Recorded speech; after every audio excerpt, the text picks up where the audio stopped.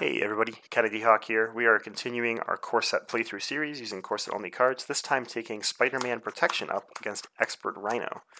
We are using the recommended modular set, but since we're playing an Expert, I'm going to play it a little bit more slowly and try to explain my decision making to help out some new players and make sure we have as few gameplay mistakes as possible. We do have a break it and taken starting in play, because now that we're in expert mode, we're starting with Rhino 2 instead of Rhino 1. I'm just shuffling up the villain deck here. I had to restart because I realized I didn't put in my obligation. But we were kicking his butt, I promise. So we'll see if we can do it again here to start. So this is actually a really hard matchup in the core set, because Spider-Man only has one thwart, and you require an ally to use his thwarting card. It's going to be really hard to remove break it and take in turn 1, which was one of the hints we had from the strategy guide, is like have a solution to that in your deck. So our solutions are drawing into allies, specifically like drawing into Black Widow. So hopefully we can do that.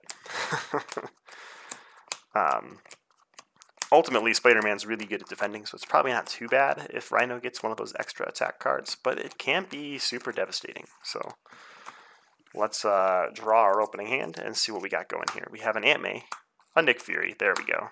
I get behind me an Armored Vest, a Helicarrier, and an Avengers Mansion. I want to pitch everything here except Aunt May. Never discard Aunt May. That's what the Learn to Play guide taught me. We're going to draw 4 new ones. Black Widow, Swinging Web Kick, and Webbed Up, and get behind me. So, it is our go. We can use Peter Parker's Scientist ability, along with Get Behind Me, Webbed Up, and Swinging Web Kick, to pay 4 to play Nick Fury. When Nick Fury comes into play, he's going to draw us 3 cards. We drew some good ones. So we actually have a real good setup here. We can pay 3 to play Black Widow. We can pay 1 to play Aunt May and flip up as Spider-Man. Nick and Spider-Man can thwart away Breakin' and Taken. So I'm trying to get as many allies onto the board as possible. Black Widow is just going to punch for 1. Actually, Black Widow's going to sit there. So Black Widow has this ability to cancel an encounter card if a bad encounter card comes up, and she's a 2 thwart in a pinch, which we're gonna need as Spider-Man. So we're holding her stats back, which is normally not the thing to do, but against this setup, I think it's the right move. So we're gonna draw our new hand of 5 cards.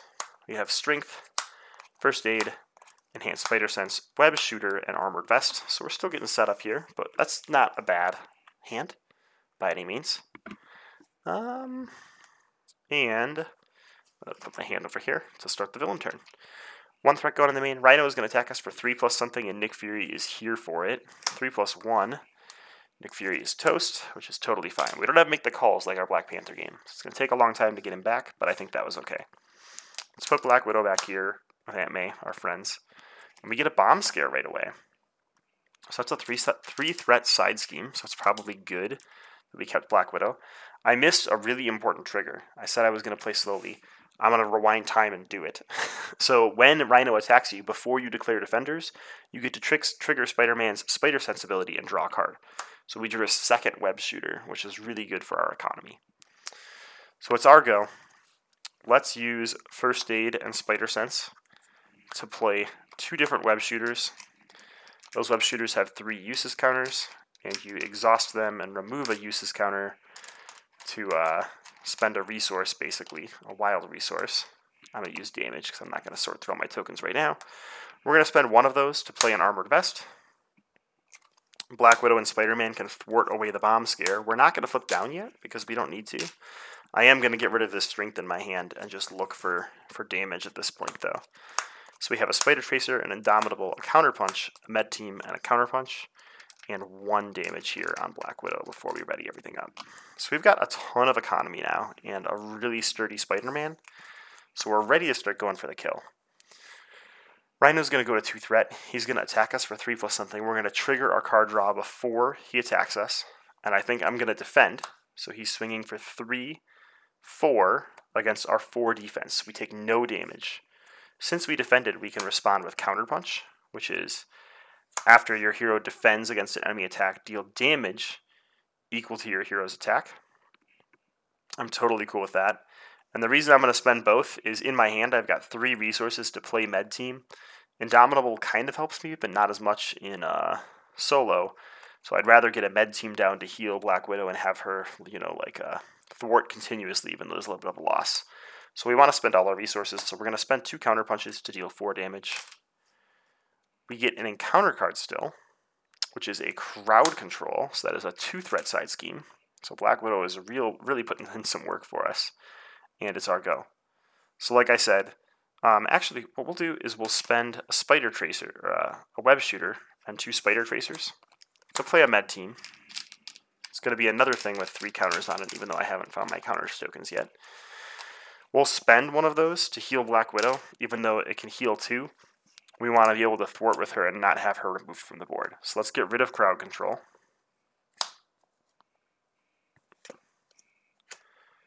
And she'll take that consequential damage back. We'll spend 1 more token on our last web shooter to play an Indomitable, so we could defend and ready. And notice we haven't taken any damage yet between Nick Fury and Spider-Man's now 4 defense. We are super sturdy. So we're going to draw 5 cards. At this point, we're just cycling our deck looking for swinging web kicks, and we drew into one this turn, so that's a real good sign. So villain's turn. He is up to 3 threat. We want to stop drawing side schemes so we can work on that a little bit. He's going to swing for 3 plus something, and we top deck a card. It's a black cat.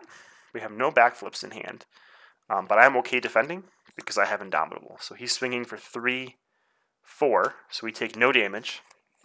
We're going to discard Indomitable to ready, so we can push a little bit of damage and threat removal. We get an encounter card, which is a Hydra Bomber. When it comes into play, place 1 threat or take 2 damage. We will take 2 damage. Not a big deal. Now we're missing our spider tracers here, and it's our go. So what is the right move here? That is a good question. I think first things first, let's use Spider-Man to get rid of Hydra Bomber. Second thing second, let's use Med Team to heal Black Widow and have her thwart for 2, so she gets unhealed. I think that I'm going to use Genius to play Black Cat. When you play her, you discard the top 2 cards of your deck. You draw all mental resources discarded. And we actually draw 2 off of that. That's a real good top deck for us. So in our hand, we've got 2 Swinging Web Kick, Luke Cage, Indomitable, Armored Vest, and Webbed Up. And so we could play both copies of Swinging Web Kick using our web shooters. We would do a source of 8, putting him down to 3. But then the second source, we wouldn't get to deal the whole 8 because it'd be like overflow damage from Rhino 2 to 3. So I think what we're going to do is we will use Armored Vest and Webbed Up and Luke Cage to play 1 Swinging Web Kick, which is going to deal 8 damage. We'll have Black Cat attack for 1. That always helps. And then I'm going to use the second Swinging Web Kick to play another copy of Indomitable. I could hold that in my hand, but I'm about to cycle my deck and put all 3 copies back in, and I left my resources out, so I'm pretty happy with where I sit.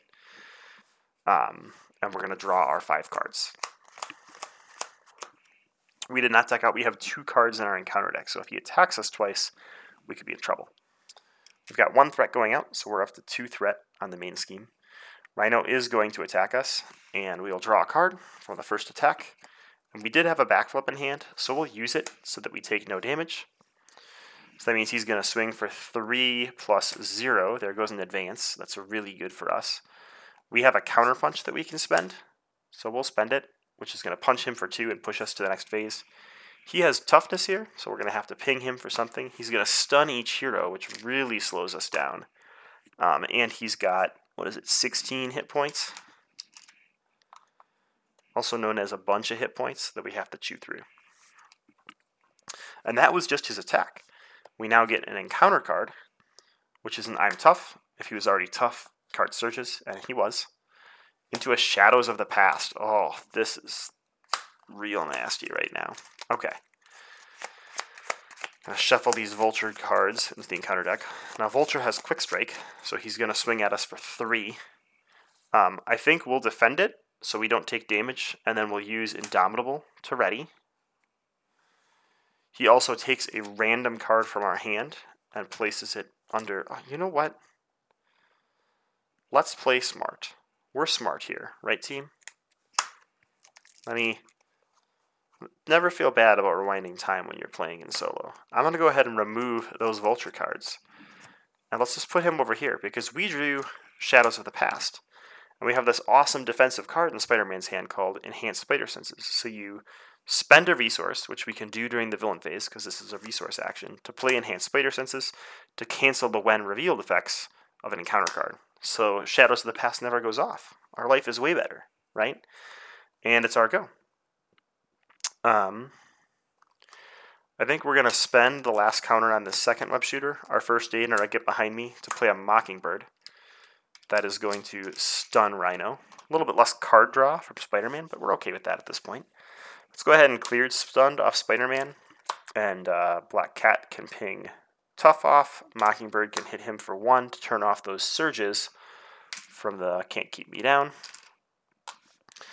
We will use our final med team counter to heal Black Widow, and then she'll remove threat from the main scheme just to get it down to 0, and it's gonna be our go. So we're gonna ready everything up. We've got 1 card left in our deck, which is a med team.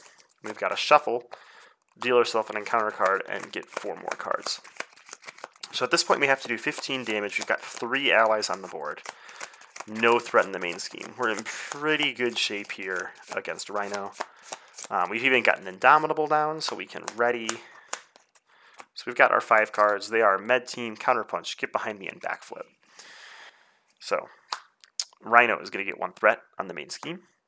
He is not going to attack us because of stunned. And then we have 2 encounter cards to deal with. We have a Charge, so he's now a 7 attack character. That is gross. And a Sandman who comes out with Toughness. So now we see we're at this point in the game where we say, do we need to clear Sandman because he's a 2/3 minion that can really cause problems for us, or can we take out Rhino this turn? With our hand, Med Team, Counterpunch, Get Behind Me, and Backflip, and Energy, we probably can't take out Rhino this turn. So the right answer is to start whittling away at Sandman. Now the problem with that is we actually don't have enough to get rid of Sandman either. But we're going to do what we can and see how things go. So let's go ahead with Black Cat, ping Tough off of Sandman. And we're actually going to have Mockingbird hit Rhino and take a 2nd damage, and Spider-Man to deal 2 to Sandman. So the reason we're doing that is we want to get Mockingbird down to 0 so she can soak attacks, which makes a ton of sense. We've got a lot of good cards in our hand, so we can use Counterpunch to eliminate Sandman. So we don't want to get Sandman to 3 because Spider-Man's going to deal 2 to him. So that makes sense. We have Backflip to avoid the charge from Rhino. So those are 2 cards we want to keep in hand. And now we have Get Behind Me and Energy, which we don't need. So we can use those to play Med Team and get 3 counters out there. So we've got 3 counters out here in Med Team. So here's an important fact. You get to know what's in the discard pile. So we can look through here and see that there's only 1 advance. So I don't feel like I need to remove threat from the main scheme with Black Widow. At the same time, to be safe, let's heal 1 from her and just have her remove that threat. That way, if we do get an advance, a 3 boost icon card doesn't end our day. So we're going to hold on to Backflip and Counterpunch for specific reasons. Draw into 2 web kicks and an Indomitable. So we should be able to end the game next turn, readying everybody up. We get a threat on the main scheme. Rhino is going to attack us. We draw a card off of Spider Senses, which is good because we need cards.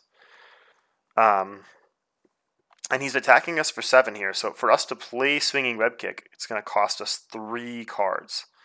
So we have to think here. Here's 3 cards we could spend on Swinging Web Kick. The second one, we don't have enough resources to play yet. So we kind of want to keep as many cards in our hand as we can, but we don't need to keep too many. So we're going to Backflip out of this first one. That will get rid of charge, and we take 0 damage. So here's a decision point where we could Counterpunch against the villain. That would put him down to 12, so that after our web kick, we only have to deal 4. Which, honestly, I think that's actually what I'm going to do. I was going to save Counterpunch for Sandman, right, because that'll defeat Sandman. But if I can defeat the villain, it doesn't matter if Sandman's dead. So I'm going to Counterpunch after that defense with Backflip to deal 2 to Rhino. Sandman is going to attack us for 3. And this we're going to defend, so we don't take damage. And then we'll use Indomitable to ready our hero.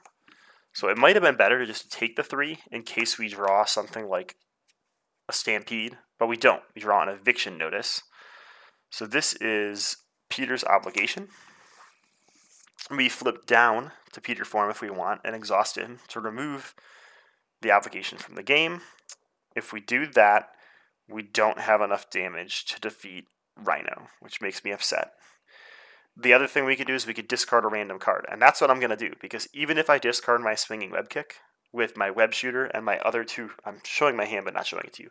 Even if I discard this swinging web kick, I have 2 resources plus a web shooter to still get it off.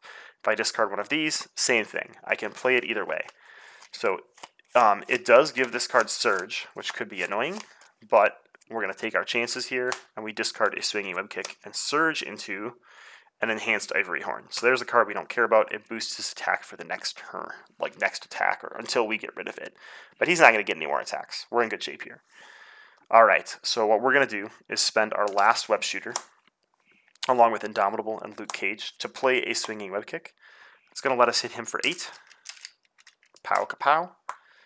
Black Cat will ping him for 1. Mockingbird is going to go away and ping him for 1. And again, we don't care that she's going to go away, because now Spider-Man can ping him for 2. We could, even if we wanted, heal Black Widow and remove all the threat from the main scheme, leaving us in like real good board state. So there you go. We took down Expert Rhino with Protection Spider-Man. There's not a lot of thwart potential in that deck. We really looked out drawing into Nick Fury super early. Hopefully explaining my gameplay decisions helped you all. If you have suggestions on how to pilot Spider-Man against Rhino, or suggestions for new players when playing against Expert Rhino for the first couple times, leave those in the comments below. Like and subscribe this video if it helped you out, and we'll see you again when we go up against the Immortal Claw. And we haven't used our our Iron Man Justice deck, so I have to decide if I want to do that against him or Ultron, and I think we're going to do it against the Claw. Thanks for tuning in, and have a great day.